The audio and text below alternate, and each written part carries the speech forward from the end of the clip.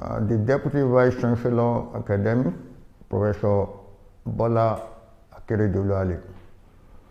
The Deputy Vice-Chancellor Development, Professor Clement Adeosun. The Registrar, Dr. Bola Adekola. The Bursar, Mr. Chukwu Ezepiazu. The University Librarian, Dr. Feyintola Onifadi. I welcome every one of you here on behalf of the University Senate. We are having the 2019-2020 orientation program for our incoming students. I also take this opportunity to welcome these incoming students, more than 4,000 of them, to the Federal University of Agriculture Abeokuta orientation program today. This morning, I want to have a short opening remarks for this ceremony. The students who are coming in should count themselves lucky that they have been admitted. More than twice the number that we have admitted applied for admission in this university. And you will agree with me that you have stayed long at home, so that when you start, you have to hit the ground running. More than 4,000 of you registered for the virtual learning training that we started having since January 11, 2021. This shall run through till January 22, 2021. You need to take advantage of this because this is where the world is going. We are in the information technology world, and all of you know very well that you cannot do without information technology.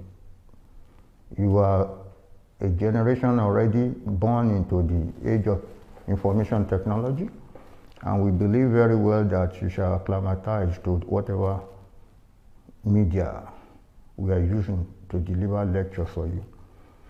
And we enjoin you to be up and doing. Do not take advantage of non-physical presence to while away your time. Rather, you should take advantage of this to even know more. Various media can be deployed to teach. Whatever it is, make sure that you learn and learn very well. Once again, we want to welcome you to Federal University of Agriculture Abeokuta. You need to know something. You are not yet a student until you go through your matriculation, and we are preparing you for this.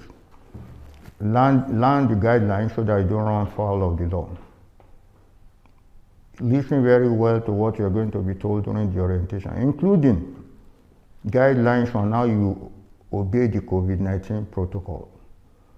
This shall be the kind of regulation that we're going to bring in due to the exigencies of the time, and every student must obey the regulation that we shall be given. So listen to everyone who is going to guide you.